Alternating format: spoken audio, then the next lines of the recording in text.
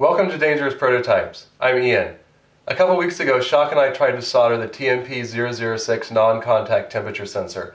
It's a thermometer from Texas Instruments that can measure the temperature of things without actually touching it. It only comes in a tiny ball grid array package with little lumps of solder underneath that you need to melt onto your circuit board. We tried to make a prototype in Shock's workshop with hot air, but it didn't work out. We still need a prototype board if we're going to put it into production, so we sent 4 boards and 5 sensors to Jer. Jer was able to get 2 of them working, and he made a video. So let's take a look at that now.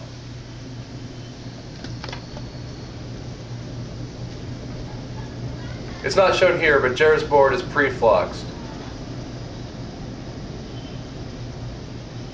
He just lines up the chip. He doesn't mess around with Apton tape like we did. He just counts on the surface tension of the solder to carry the part in place and hold it where it needs to be. We're not this skilled yet.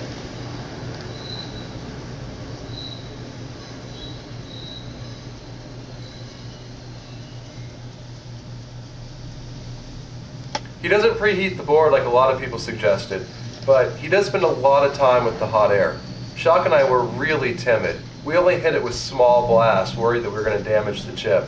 But Jer just goes ahead and lets the hot air flow and gets it nice and hot so the chip sticks to the board well and completely reflows.